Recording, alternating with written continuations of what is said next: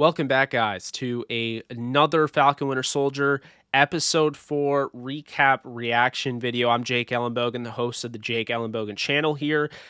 Before we get into it, our partners are Manscaped. You can go over to manscaped.com today, use promo code JKB and get 20% off and free shipping off your manscaped.com order. I do appreciate anybody that heads on over there. I appreciate them so much. They are great. But before we get into it, I do want to have a disclaimer. If you guys don't want to have this spoiled, do not finish this video. Don't even continue on after this.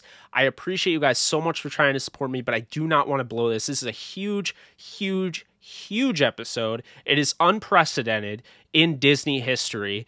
The ending is so dark and is so unlike Disney that you would not expect it. I wasn't expecting it to be ever shown on Disney Plus, but that is why you need to back out now. You need to experience it for yourself. You need to be in the moment because you don't want that taken away by some guy on YouTube spoiling it for you. So that is my disclaimer here. If you skip past this, I'm sorry. You'll probably look back and be like, wow, I wish I saw the disclaimer. But I appreciate you guys. I won't be offended if you guys leave. I just don't want this spoiled for you. So that's that. So we move into it. Wakanda intro 6 years ago, showing Ayo testing the Hydra control codes, control words on Bucky and having it not work. And I love the way this starts off because basically it shows you this is, they've had some history. You know, we take place, it's a little bit after episode 3 ending. You know, it takes place after that flashback, but the flashback's huge. It shows the connection between Ayo and Winter Soldier, Bucky Barnes. So that's a big point. Now we go back to the present day after that, and we do see that Ayo and Bucky are talking. Ayo basically makes it clear the Dora Milaje are going to come and take Zemo. He has 8 hours to do whatever he needs to with Zemo. Then they will take him back to Wakanda to face trial for the killing of King T'Chaka. Now, I thought they did a nice job of setting this up in episode 3 because I haven't really heard King T'Chaka's name mentioned much, and it was very quick for Sam Wilson to mention, in case you didn't forget, the Wakandans did not forget that Zemo killed King T'Chaka, so bailing him out is not going to be the best course of action. He told Bucky that, and now here it is. Here's the payoff. So what we see here, Sam Wilson is in the building, which we left him off at the end of episode 3, with Zemo, trying to talk to him about reasoning with Karli Morgenthau, kind of trying to change the plan a little bit here. Zemo is absolutely against this. He calls her a supremacist and basically says that she's too far gone. He does appreciate that Sam is trying to reason with her, and he understands his place, but Zemo's saying, I've seen this before. She is too far gone. She is a supremacist. She's like the Avengers, the Nazis, so forth. Keep in mind, I don't think the Avengers are Nazis, but Zemo does. Zemo thinks everybody is in that bucket. All super soldiers, all godlike figures are supremacists and should not exist. That is Zemo. That's his code, and he sticks to that. That's a big component. As we move on in this episode, you will see that. So we move on. Karli, she bombed that building of civilians in episode 3, and that makes radio waves. We hear it over the radio about how the Flag Smashers are now a wanted and scared and feared organization. People don't believe in them as much anymore. There's a lot of infamy, you know, that came with that. And as we saw in that episode 3, her partner didn't exactly agree with that. She says this is the language that the only language that people understand when people die, things along that nature. So he wasn't in fully agreement with that. And as you can kind of see, the Flag Smashers aren't as bad. They're not truly evil the way it's depicted. And there wasn't really an evil thing that they did until they blew up that building. And that was really all Karli. So we move on from that, and we see that Sam, Bucky, and Zemo have decided to split up and find Donya Madani, who was the mother figure of that whole society of the Flag Smashers, that whole community. And they want to find where she is going to have her funeral and what time is going to be the funeral. And the reason for this is because they've agreed on a plan to allow Sam to reason with Karli Morgenthau. They know it's not 100% going to work, but they want to try it. They feel like Sam has that background. He'll mention later on that he counseled soldiers from the war. He knows he can reason. He's had loss. It makes sense, right? So neither of them have luck. Sam and Bucky, but Zemo does. And this goes to show you, it further, puts together the whole point. Zemo is a very, very, very important character, and he's very useful, and that's the thing. And you also see that mentioned later on, how Sam believes he's more useful than John Walker is. So as we move on, Zemo, kind of a callback to Narnia, The Lion, the Witch, and the Wardrobe, when the White Witch uses Turkish delights to entice Edmund to get him to do what she wants.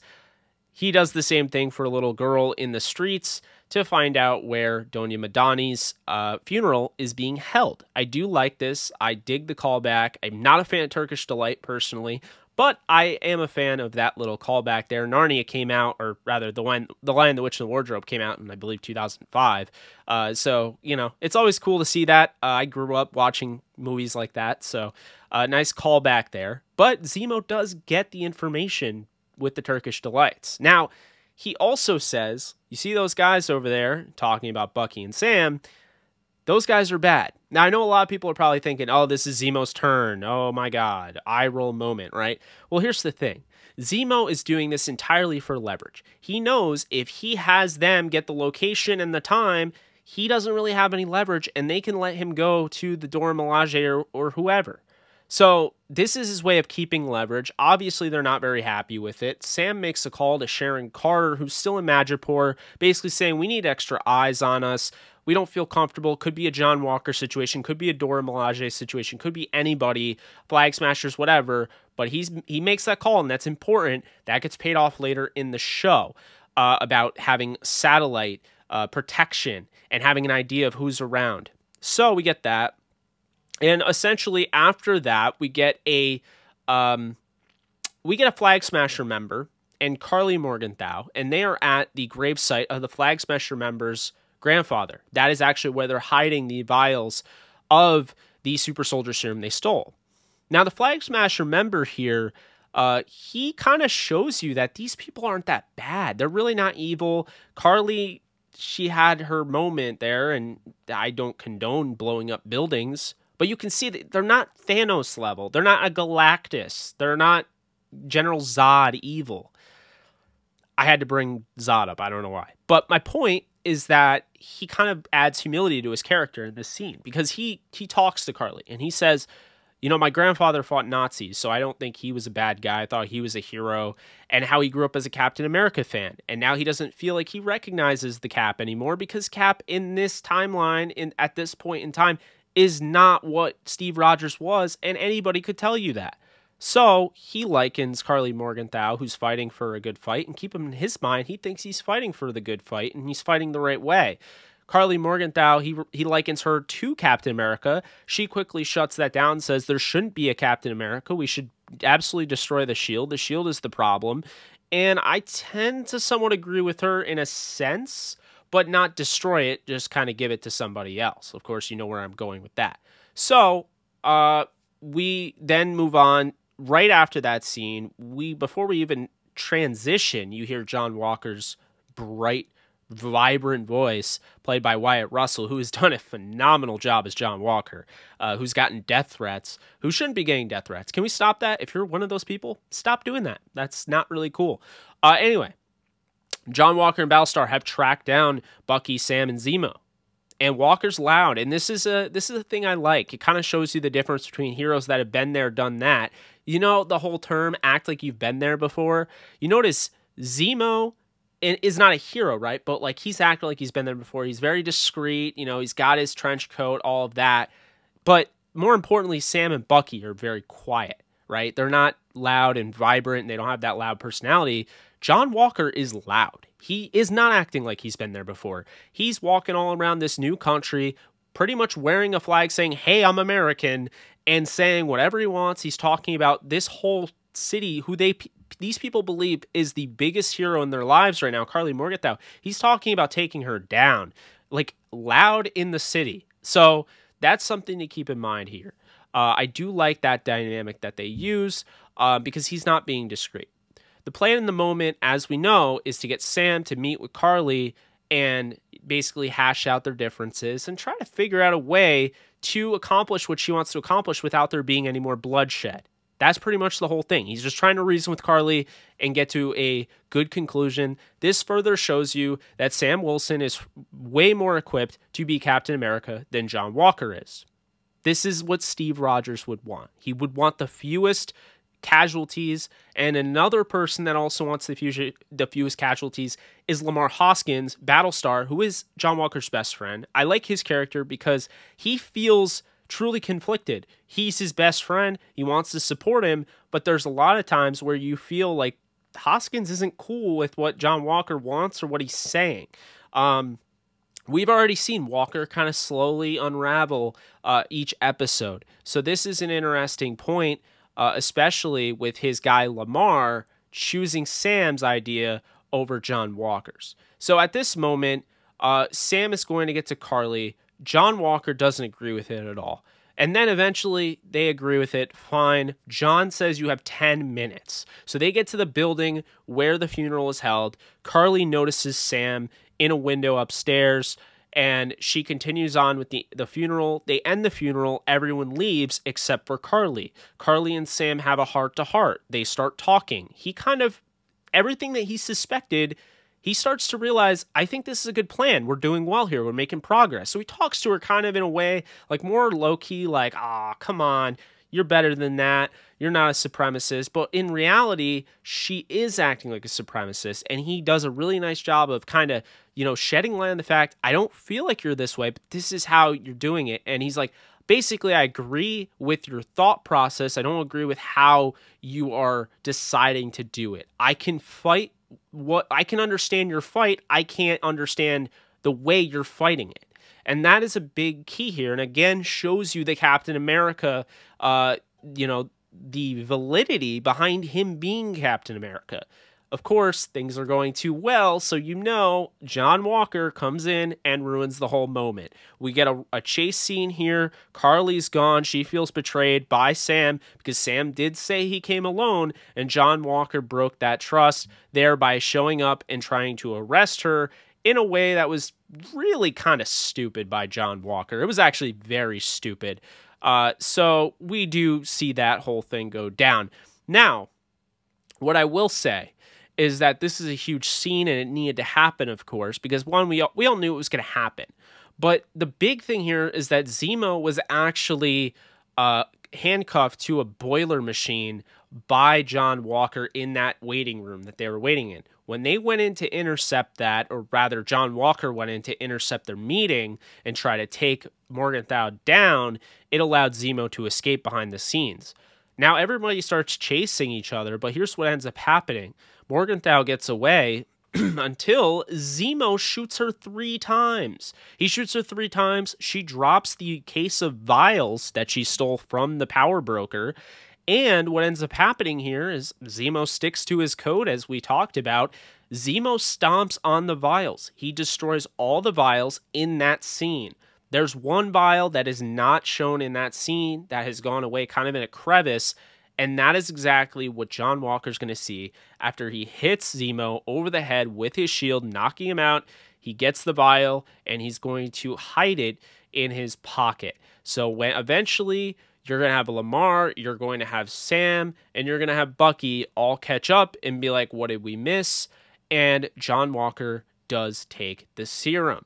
So this is a big, big point in the episode, big point in the show that this even happens. And this vial is huge. This is the last vial since Zemo destroyed them all. Again, I like that he did that because he stuck, instead of taking it, he stuck to his character, stuck to his code, didn't take the vial, and decided to destroy it. And that's why I like Zemo. No matter how bad he really is, he's always going to stick by what he believes in and isn't just going to go off the beaten path. So that's something to keep in mind. But the thing here is that we go back to Zemo's estate. But before we do that, we actually get a cut here.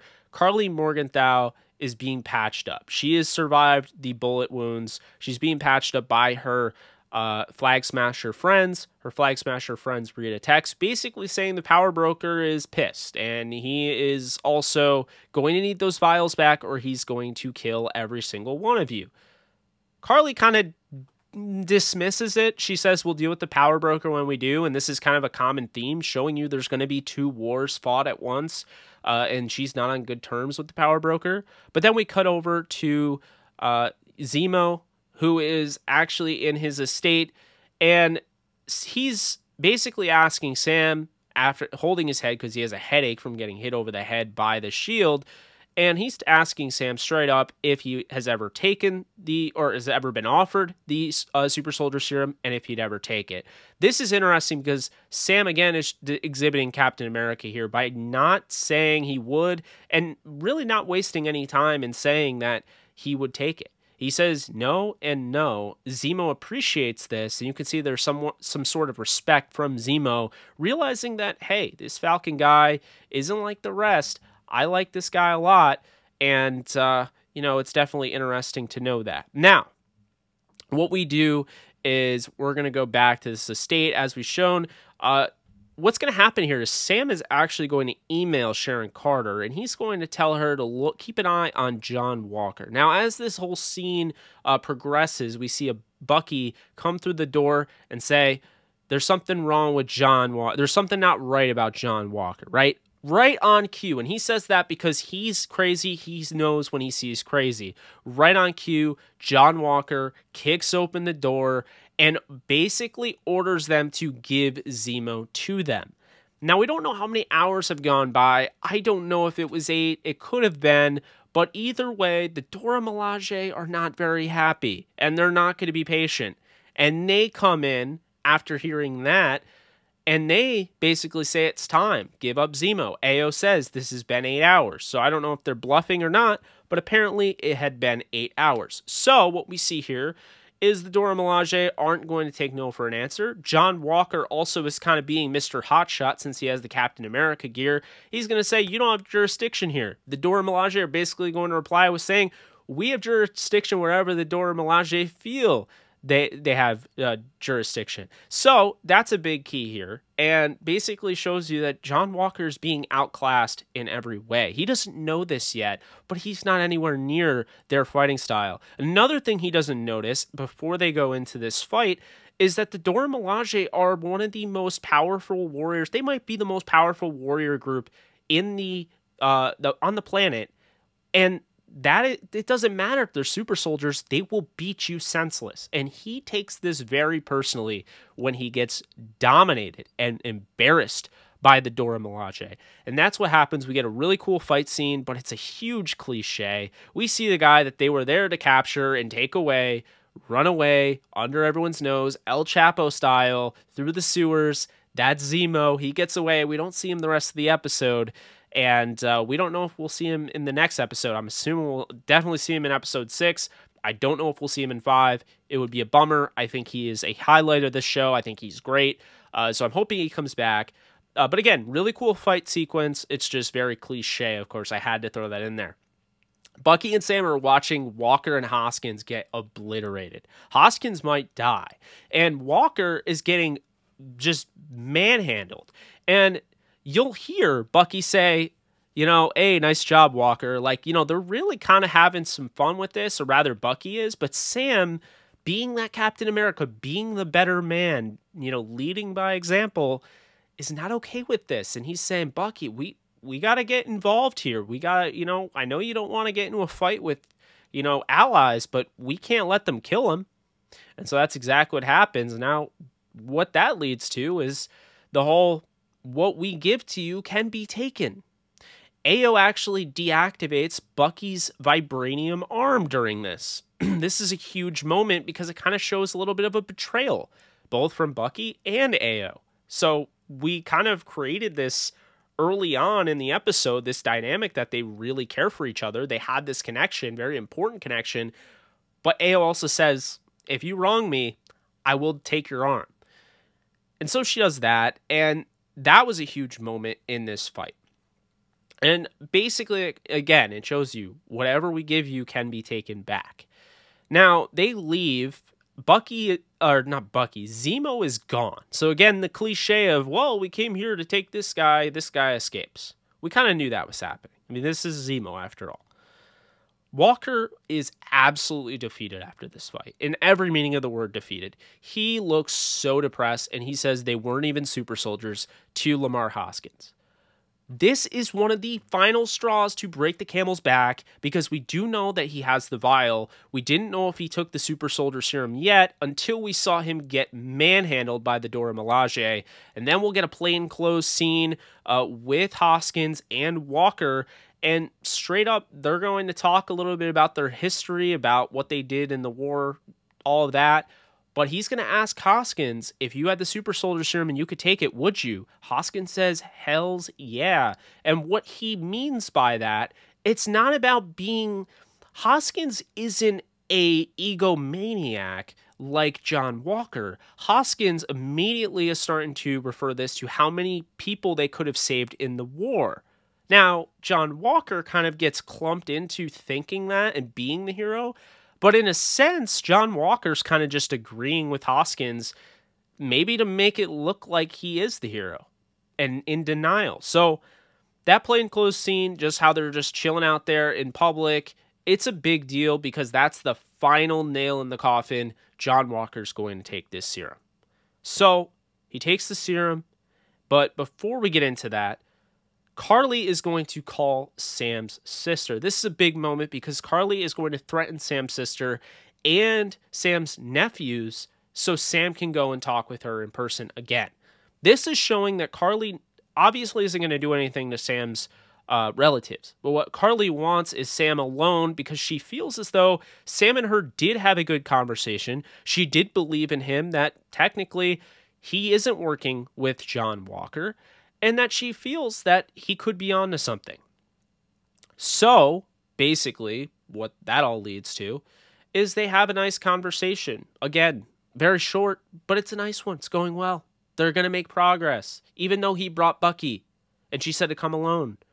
The big problem here is that Sharon, who is basically monitoring that satellite that we talked about, we get a payoff on the satellite. And essentially, she says that John Walker... something's going on with John Walker. He's, attacking the Flag Smasher, something along those lines. Well, unfortunately, Bucky and Sam have to go.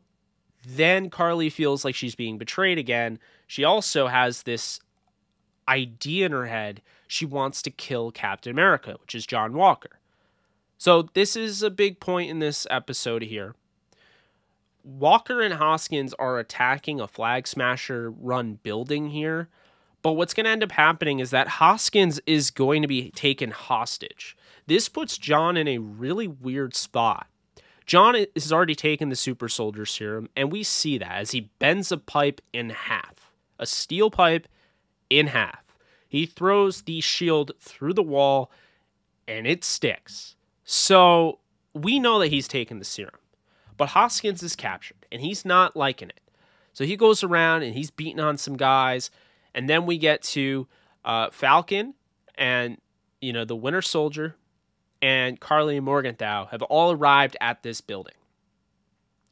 They are able to hold John Walker in a way to allow Carly Morgenthau, who has her knife, to pull it out and stab John Walker. This is all the plan. They're trying to kill Captain America.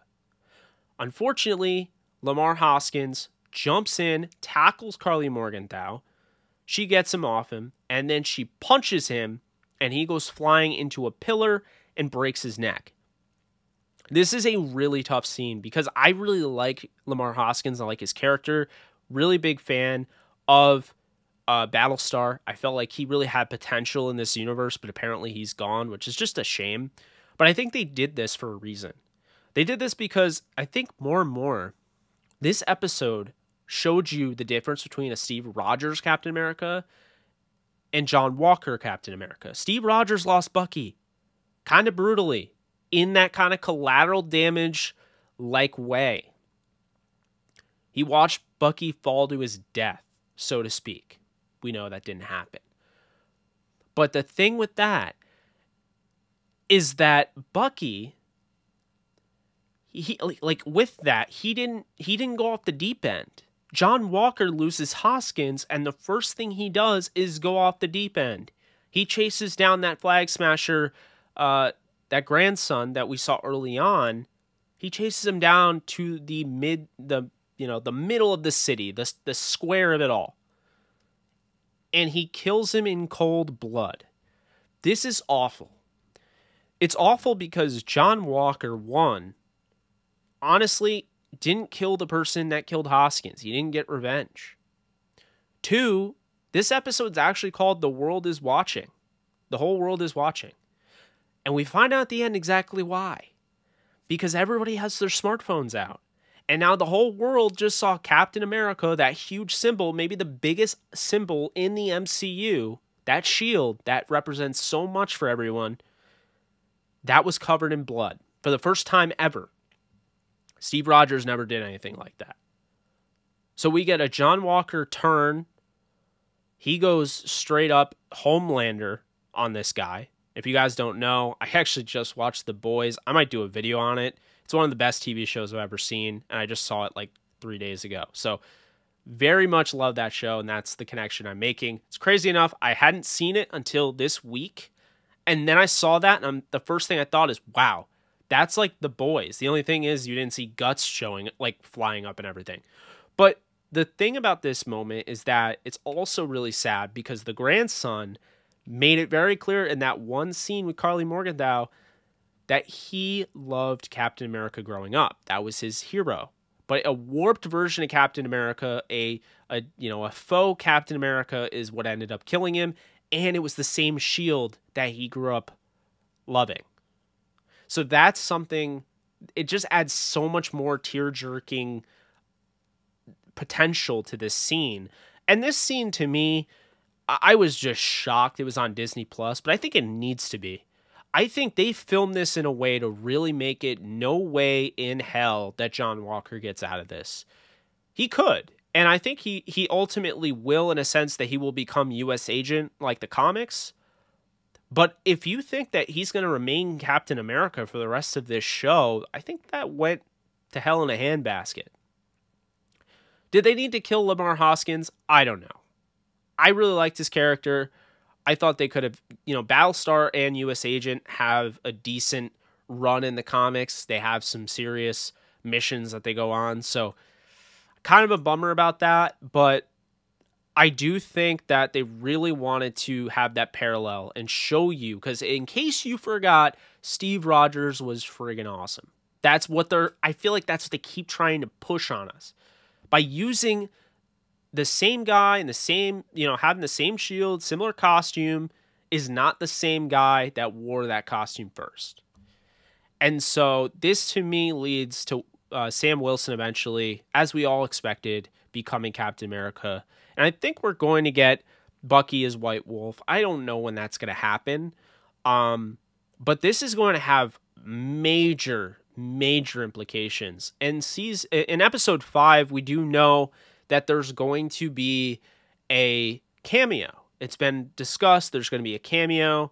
It's a big deal. Now, with this cameo, I have 2 guesses because it's supposedly a big Marvel character that we haven't seen yet, hasn't been introduced, and it's a big actor. So I don't know who's going to be the actor for either of these. My guess is that the 2 guesses I'm doing, Frank Castle, the Punisher, just because I feel like they could go with the guy from the Netflix show.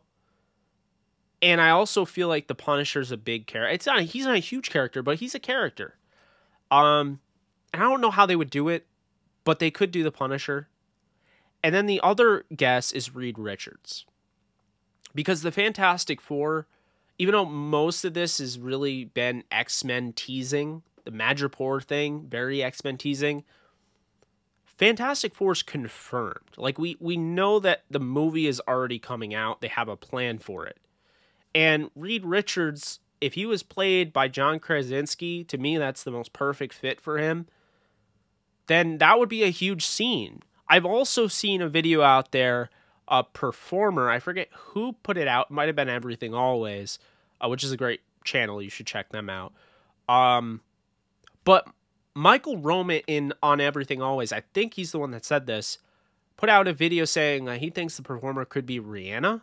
And the way it was set up, it was that it was a performer. It was a famous performer. So they could be like an artist. It might not even be an actor. When you say performer, I kind of think of Hugh Jackman, but I don't know. Like I have a really hard time believing that this is going to be Wolverine or X-Men related. I think they're staying away from that for a reason. There are other guys out there. It could be. I mean, the problem is that what it was called, it does limit because we haven't seen the character yet. I mean, would we see a Keanu Reeves as like Namor or somebody like that? Or that's the thing. Like, I don't know. But if I'm going to guess, I'm going to say Frank Castle, the guy that plays him in Netflix, because I think a lot of people like him. Or it's going to be Reed Richards, played by John Krasinski. The Rihanna thing, though, makes sense. But I just, like, who would she play? I think we're running out of, like, top-notch female characters because people don't realize, like, Photon being introduced, Monica Rambeau, that's one of the, like, the top female characters. Then you have Sue Storm, maybe, but I just think Sue Storm would be introduced after Reed Richards is introduced, or she would just be in the Fantastic Four movie. There's not a ton of female characters left. That would be huge. So who would Rihanna play? Storm? I think they shy away from the X-Men in this series. We already got confirmation it's not going to be King T'Challa. And what I'll say on that is that I agree with that move because I do think the way it was put is that we didn't want it to be like, tune in next week to see King T'Challa, see Black Panther. And I agree. It's tasteless. It's losing Chadwick Boseman is really tough. You don't want to make it like a money grab about his death, So I do think we'll get a proper send-off probably in Black Panther 2, or maybe we won't. I don't know, but it's not going to come in this. And I don't even know if we're going to see much of Wakanda after this, but maybe we will. Who knows? There's 2 episodes left. There's a lot of stuff to work out. I think we're going to get the addition of the Thunderbolts at the end of this series. This is going to tie into Black Widow. Black Widow came before it, but Black Widow is going to tie into this, which ultimately puts it all together. Will we get Red Hulk at the end? Doubt it. But I think this is leading towards Red Hulk. I think we will get the Thunderbolts, and I think we will get Baron Zemo being a big-time character moving forward in the MCU. So let me know what you guys think in the comments below. This has been a fun show to break down. We're through episode 4. Episode 4 felt to me like had the most action. Maybe I'm wrong on that, but it felt it had the most action. They weren't the best action scenes, but one thing I'll take away is I like that they've taken away the gun usage. I'm not like anti-guns. That's not why I'm asking to take away the gun usage. But what I enjoy is like the intimacy in an action movie of CQC, close quarter combat. And I think they've already pointed this out, that they wanted it to be more close quarter combat because they're more dynamic fighting scenes.